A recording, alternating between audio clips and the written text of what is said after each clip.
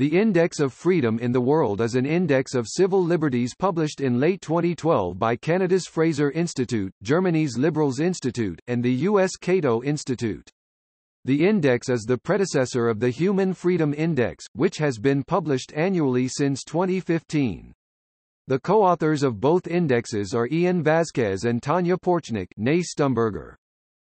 The index is based on measures of freedom of speech, freedom of religion, individual economic choice, freedom of association, freedom of assembly, violence and crimes, freedom of movement, LGBT rights, and women's rights.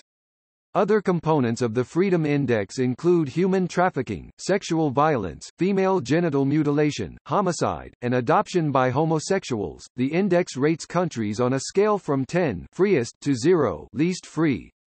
In 2012, the freest countries were New Zealand 8.7, the Netherlands 8.5, and Hong Kong 8.3. Least free were Zimbabwe 3.4, Burma 3.7, and Pakistan 4.5. The components on which the index is based can be divided into economic freedoms and other personal freedoms. Highest ranking in economic freedoms were Hong Kong 9.0 and Singapore 8.8. Highest ranking in personal freedoms were the Netherlands 9.5 and Uruguay 9.4. The Freedom Index does not measure democracy, but it does measure freedom of speech and media, press killings, political imprisonment, etc. According to the report, democracy may be the form of government that best protects freedom, but democracy may both increase and reduce freedom.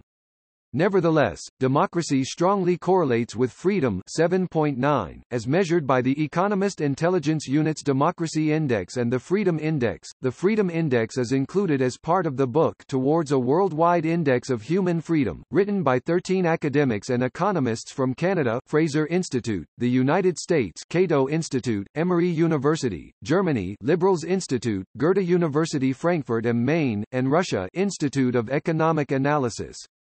Among other claims, the report argues that the criminalization of and the war on drugs have restricted many components of freedom.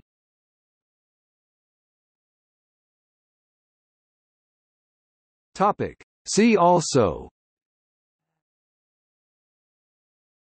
Economic Freedom of the World, an annual survey produced by the Fraser Institute. List of freedom indices.